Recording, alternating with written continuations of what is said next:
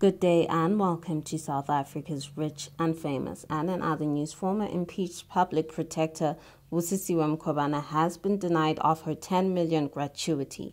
The Gauteng High Court in Pretoria dismissed her application on Wednesday. The court said that it would be absurd for an employer to be expected to pay gratuity to an employee who left office in such disgrace. Mkhwebane was refused the gratuity because she was removed from office for misconduct and incompetence before she could finish her term. She filed an urgent application challenging the decision in March, but it was struck off the roll and re-enrolled in August. For more stories like these, kindly do keep subscribing to our YouTube channel at South Africa's Rich and Famous.